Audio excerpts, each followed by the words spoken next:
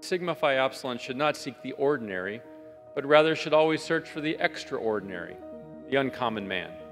This evening, we honor our most uncommon men with the fraternity's highest award, the Order of the Golden Heart.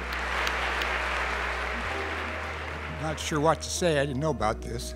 Simply it's an organization that taught me so much as an undergraduate, and being invested with the members and the projects, that I saw an opportunity to do that. The principles of Sigma Phi Epsilon espouse the highest ideals. They require us to do difficult things and uphold virtue when it's not popular, remain diligent amidst distractions, and extend brotherly love when challenged by adversity. You care about your brothers everywhere. Your gift and passion for leadership couldn't be contained at the local level. That was a wonderful description that you read, but you left out the biggest part of the story. It's what Sig Ep done for me. Sig Ep's all about relationships. For undergrads in the room, find an older alum. The older the better, because they got some miles and experience on them, and learn from them. Ask them questions.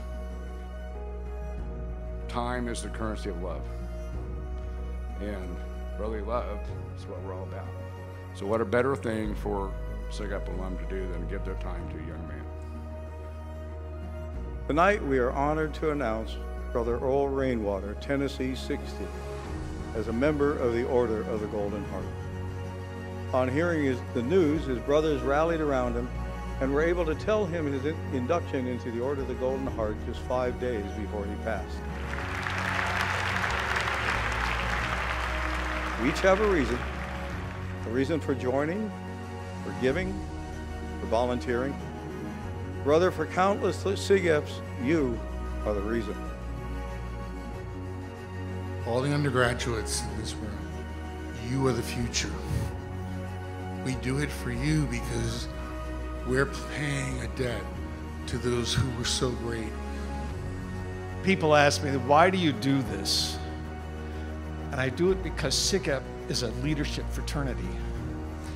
And we've got, I don't know how many potential leaders coming out there. It is truly great to be a Sig Ep. Thank you very much.